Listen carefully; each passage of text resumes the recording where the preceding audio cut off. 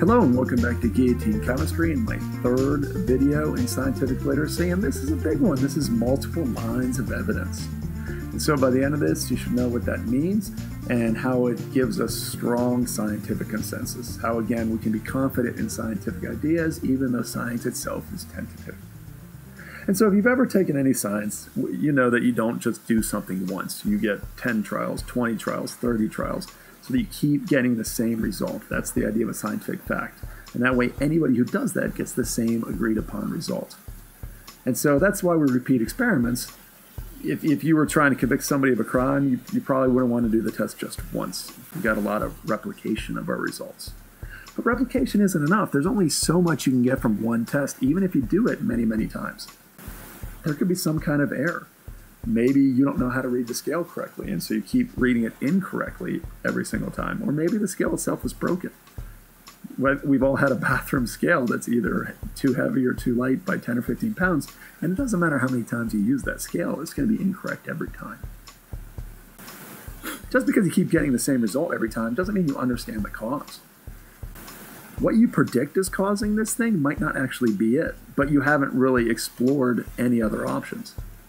And so if you think somebody committed a crime and their blood type matches what's found at the scene of the crime, you haven't convicted them of a crime. That's just one piece of evidence.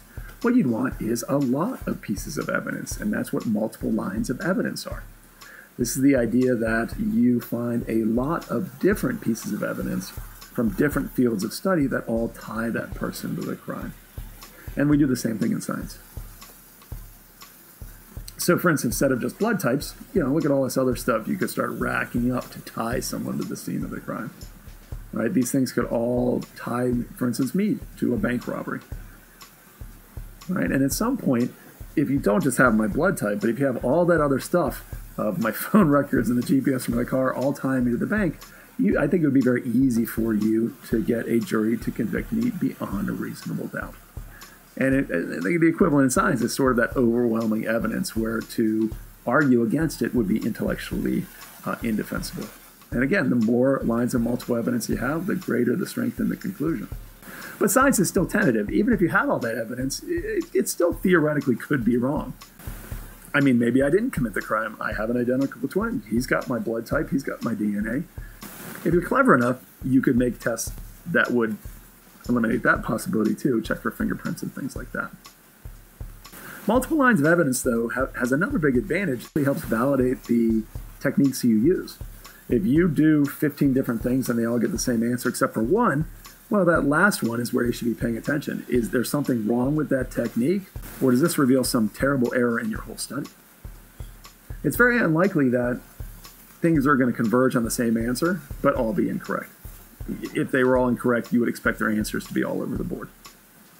So for instance, if I wanted to find the mass of a ball, I could use a mechanical scale, electrical balance. If you work for NASA, inertial balance, you could do calculations of force, mass, acceleration, and you could get mass all these different ways. Now, you would expect that if you couldn't find the mass of that ball, that these data points wouldn't converge on the same mass. And so you have to ask yourself, why are they all getting the same answer if all of these things are wrong? How do we know that the Earth is 4.55 billion years old?